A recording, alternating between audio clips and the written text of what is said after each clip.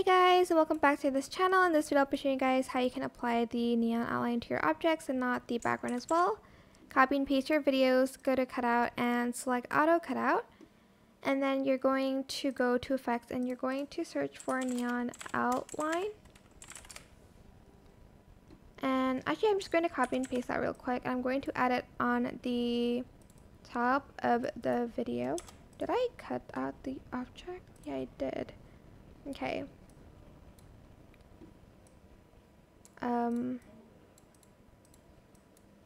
I don't know why it's okay. It's fine.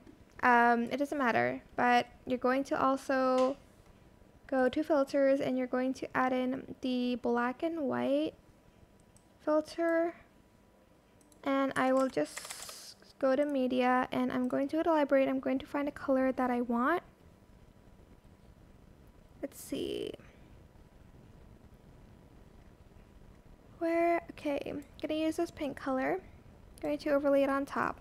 Go to basic, blend mode, linear burn, and you're going to go back to effects and you're going to search for edge glow. You're going to add that on.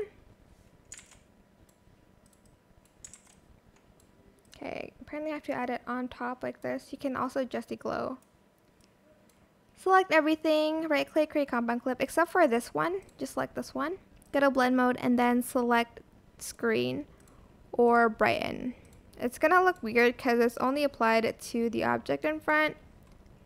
But if the edge glow isn't enough, just add it on to this part. And I do suggest going to adjustments and lowering the brightness of the object, I guess, so it shows better. Or you can like just scale it up so it's just like an outline.